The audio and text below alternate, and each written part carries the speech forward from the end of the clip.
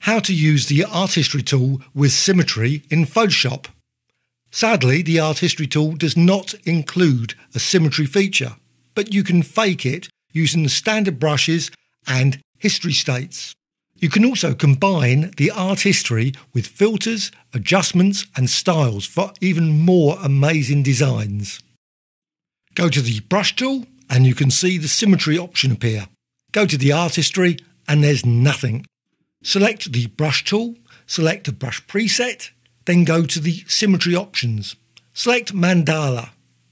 Then set the segment count to 8. Click OK. Then press Return to finalise the symmetry. Apply multiple brush strokes, change the colour, change the size, apply them in different parts of the image. Once you've done that, go to the Window menu and History. That will bring up the History panel. In the History panel, you will see already I've created some snapshots. These are also symmetrical designs. You can add your existing image to those snapshots by going to the right side menu and New Snapshot. Once you've done that, you can use those snapshots as history states for your Art History tool. For the rest of the tutorial, I'm going to be using the Art History brush, so I don't want the Symmetry option available. So go over to Symmetry and set Symmetry to off.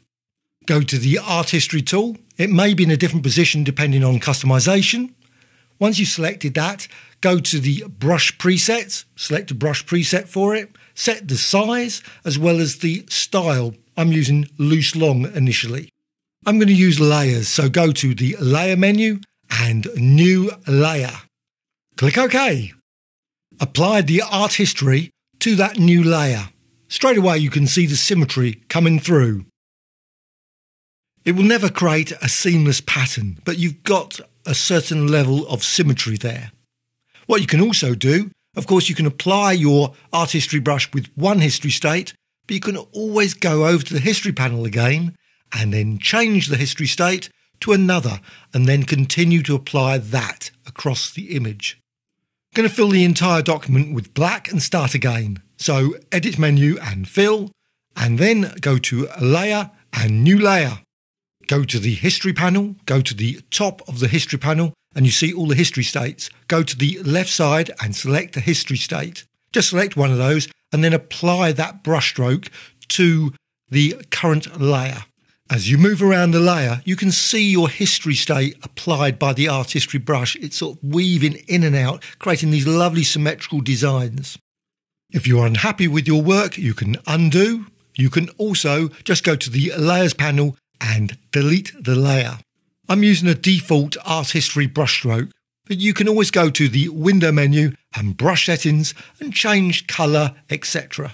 Go to Layer menu, New Layer, click OK, then go to the History panel and select one of those snapshots as a new history state. Apply the Art History brush to that new layer. You can see the blues and the pinks of that history state applied across the image, again, fairly symmetrically. As the brushstroke has been applied to a layer, you can use blending modes. So go to the Layers panel and go to the blending modes at the top for the layer and then just run through them. You can use difference, darken, lighten, exclusion, etc. The blending modes are applied interactively. Go to the Layer menu, a New Layer, click OK. Then go to the History panel, go up to the snapshots again, go to the left side and select one of those for a new history state. Apply the Art History brush across the image. Apply it in different parts of the image. You don't have to apply it all over the entire image. You can also go to the History panel and select a different history state at any point. Go to a Layer menu, New Layer, and then click OK. You can continue to apply the Art History brush to that. You can create hundreds of different layers and apply multiple different Art History brushes to those. With the Art History brush selected, go to the top bar and you can see a style option. It's got a drop down. Basically go through those. You can select those. There's curl, there's dab, there's tight long and many others to try. Just run through them, find which one you're happy with. I'm going to continue with tight long. Apply the Art History brush around the entire image again. You can see that lovely painterly design that's created with that Art History brush. Once you're happy with that, you can go over to the Layer menu and New Layer. Click OK. Go to the History panel and then go to the Snapshots. Select the one that you created earlier.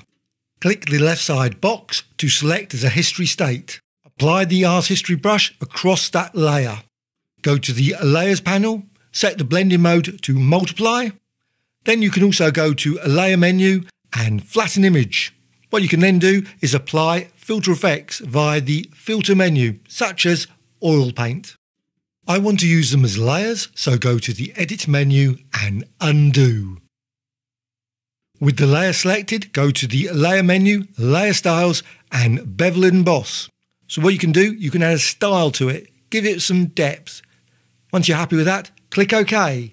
Go to the Layers panel, select a different layer, then go to the Layer menu, Layer Styles and Bevel Emboss. Change the depth, change the size, as well as maybe add a shadow. Click OK. Go to the Layers panel and select a different layer, and then go again to the Bevel Emboss, Drop Shadow, etc. and vary them over and over again. Once you're happy with that, you can go to the Layer menu and Flatten Image. You can now use adjustments. Go to the Image menu, Adjustments, and perhaps Vibrance.